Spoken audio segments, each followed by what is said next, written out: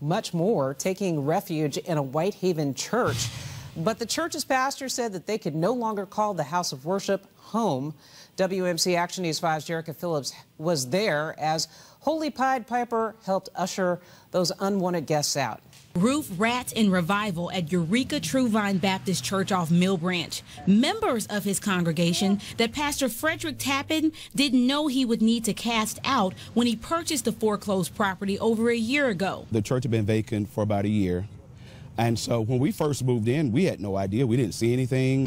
It wasn't long before the pastor realized that rats, squirrels, and raccoons were living in the house of the Lord. Pastor made a plea, and Apex Wildlife Control heard his cry. Specialists set traps and showed us where possums, possibly in need of prayer, had chewed their way in near the pipes. For those of you with a unique love for rodents, no worries. Apex Wildlife Control specialists say these animals are caught with humane traps, and these critters will be transported to a wildlife preserve here in the county.